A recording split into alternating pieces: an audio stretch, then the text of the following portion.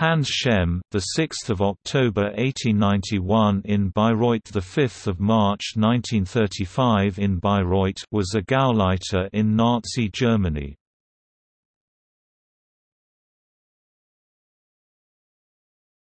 Topic: Life.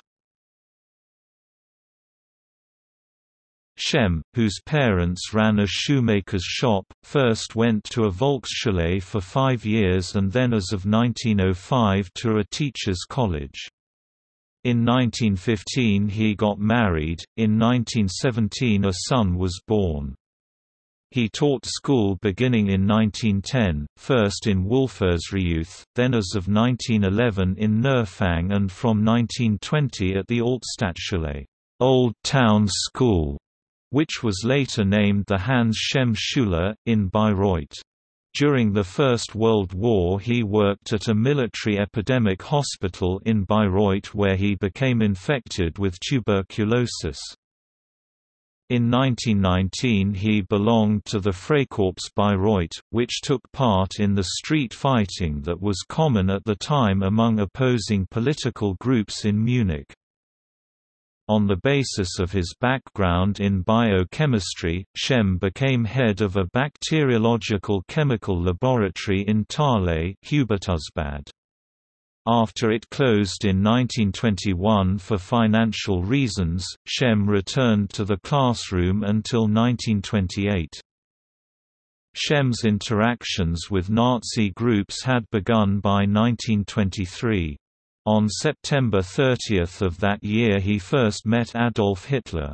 With Hitler's quick confidence, Schemm became an assessor in the Bayreuth Völkischer Bund in 1924, and in the following year he organized the Bayreuth Nazi Ortsgruppe, local group, and the Nazi GAU of Upper Franconia, Oberfranken. Schemm built the organization up with determination. His political positions were clearly anti-democratic, anti-Semitic and anti-communist, as can be seen in some of his quotations. "We are revolutionary, we want to overthrow the present state. On our enemies, we shall take revenge, and indeed bloody revenge. We are not objective, we are German. That a Jew should dangle from every lamppost." In 1927, Schemm founded the National Socialist Teachers Federation. In 1928, he became a member of the Bavarian Landtag. As party leader for Bavaria, Schemm was responsible for preparing the party members and candidates for the election campaigns. In 1929 under Schemm's management the Munich Nazis won 9 seats, and Schemm became the faction leader. The presence of the Nazi representatives in the parliament was controversial. Schemm also took on the role of publicist in the late 20s. For a brief period he took over the leadership of several Nazi newspapers, Streiter, Weckruf and Nationale Zeitung.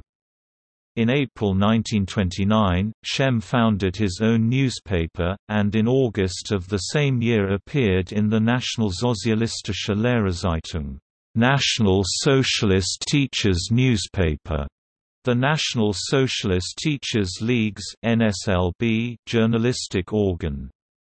On 1 October 1930 came the first edition of the weekly newspaper Kampf für deutsche Freiheit und Kultur, Struggle for German Freedom and Culture, which was published by Schemm, and whose circulation rose from 3,000 in the beginning to 20,000 by 1932. In 1931, Schemm founded the Bayreuth National Socialist Cultural Publishing House Nationalsozialistischer Kulturverlag Bayreuth, which beginning on 1 October 1932 published the daily newspaper Das Fränkische Volk, circulation, 10,000. In 1930, Schemm became a member of the German National Parliament, the Reichstag. In 1933, the GAU of Upper Franconia, led by Schemm, was united with the GAU of Upper Palatinate-Lower Bavaria Oberpfalz Niederbayern to form the GAU Bayerische Ostmark. Schemm kept his job as Gauleiter. Furthermore, he became an SA Gruppenführer. On 16 March 1933, the Reich Governor Reichsstatthalter Franz Ritter von EPP appointed Schemm to be the Provisional Culture Minister. Hitler then appointed him on 13 April 1933 the "leader of cultural and educational affairs of Bavaria."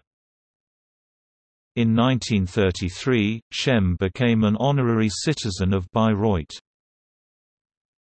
In April 1933, when Schemm arrived in Passau to attend the laying of the cornerstone for the Hall of the Nibelungs, he also addressed the masses.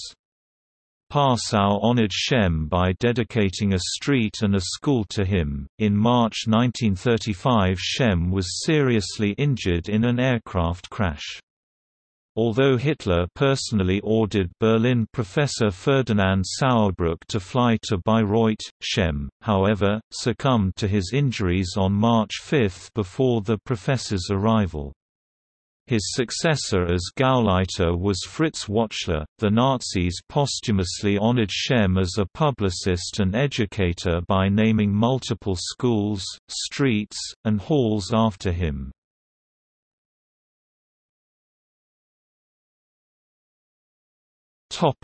Works. Der Rote Krieg. Mutter oder Genesee, 1931.